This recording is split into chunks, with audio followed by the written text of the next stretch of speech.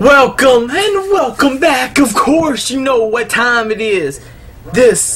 Oh my god, this is the time. It's Chaos Predicts, and Chaos is always predicting correctly. Now, we have a little pay-per-view coming up on Sunday night, so you know, gotta dust off the old pad and pen and see what I can figure out, see what I can conjure up for the pay-per-view.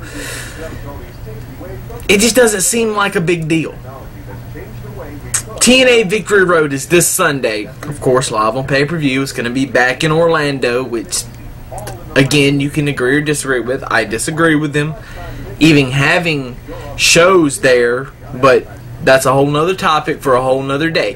What today is all about is predicting the pay-per-view. Now, there's 8 matches, I think. 3, 4, 5, 6, 7, 8. Yeah, there's 8 matches. So I'm going to try to skim through these as quickly as possible and give you the reasons why. Of course, this person is going to win, and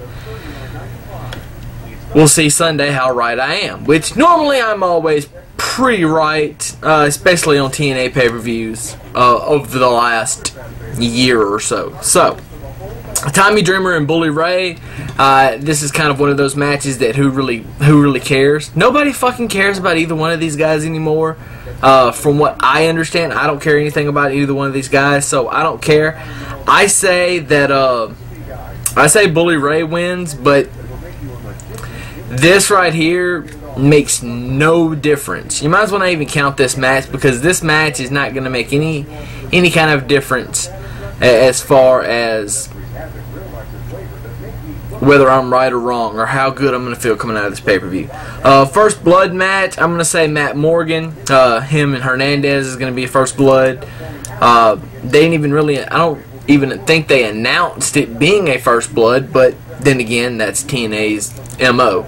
And if they did, I missed it because I was fast-forwarding through TNA Impact, because I always watch Impact on my DVR. I never watch it live, because it's not worth 2 hours of my time. The number 1 contenders match, you've got Mr. Anderson versus Rob Van Dam. And I did that especially for you, Dan. Especially for you, I did that. RVD. Okay, alright, we've done enough with the arms. I've done the arms. I do the thing with the arms all the time. Let's stop doing the things with the arms. Since '96, I've done the things with the arms. I can't help myself.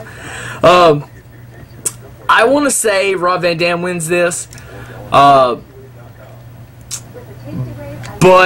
I can't. I think what's going to end up happening is they're going to build toward Van Dam and Jeff Hardy much later down the road. So I think right now Anderson wins and finally gets his title shot or whatever, and they're going to drag this thing out with RVD a long time.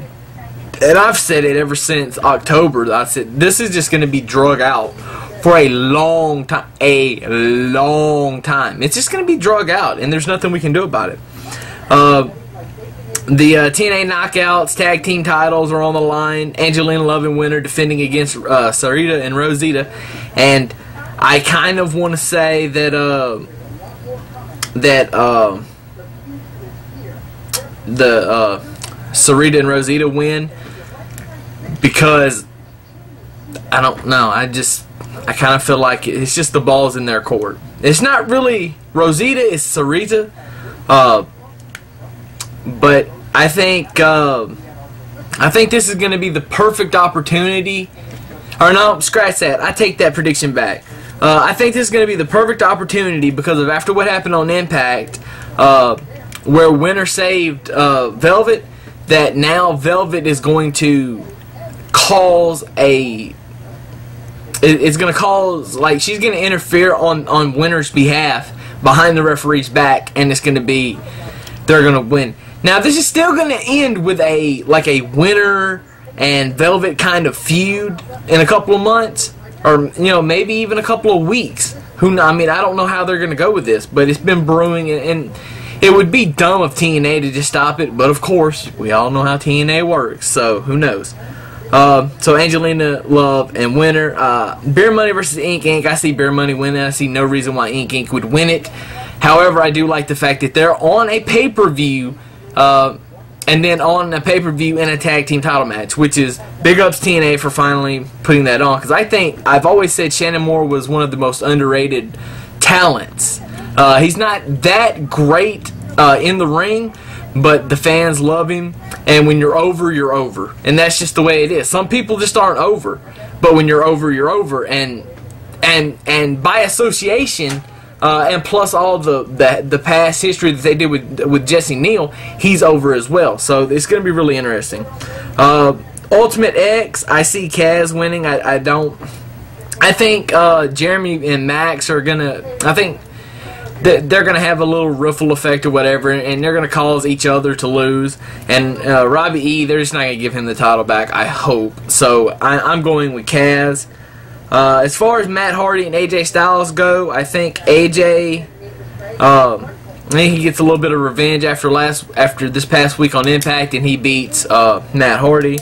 Probably gets a few shots in on Ric Flair as well.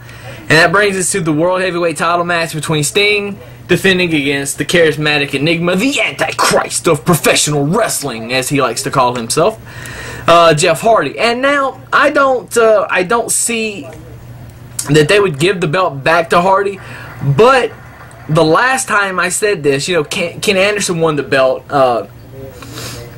and then Jeff Hardy, he had to defend it against Jeff Hardy the next month, and I was like, there's no way he's gonna. But Jeff Hardy ended up with a belt. But now, since this whole legal thing is sorted out, and they did this big comeback for Sting, I don't see him. I don't see them taking off. I think they're smart enough to know not to take the belt off Sting after he just won it, with the angle that's currently going on. So it's going to be interesting to see. So now that is my predictions, if I can talk. And you know what? There's some good matches on here. Van Dam versus Anderson is going to be good. I think AJ is going to make Matt Hardy work even better. The TNA tag titles is going to be amazing. Of course, Ultimate X is going to be good. The TNA title is going to be, I think it's going to be pretty good. I think Jeff Hardy is going to make Sting better than actually what he is right now, because Sting's kind of, you know, on the lower part of his career, and he's not the Stinger from 1994 or, God forbid, 1988. So, I mean, just think about it. This is 2011. Sting's winding his way down. He's not as great as he was, but, you know, then again, he's still over. Like I said, if you're over, you're over. Now, make sure to come back here on Sunday night, because I will have a follow-up video, maybe. I didn't do one off the last pay-per-view. Well, the last TNA pay-per-view. I don't think I did one off the last WWE pay-per-view. Maybe I did. I can't remember. I got so much going on. Anyway, you guys be good. Chaos will holler back at you very, very shortly. I've got a couple other videos in the works and big things coming up. So make sure that you hit that little button up there that says subscribe, and make sure that you leave a comment with all of your thoughts, because I will get back to you. And you may not like it, but then again, that's just why I'm the answer. Chaos is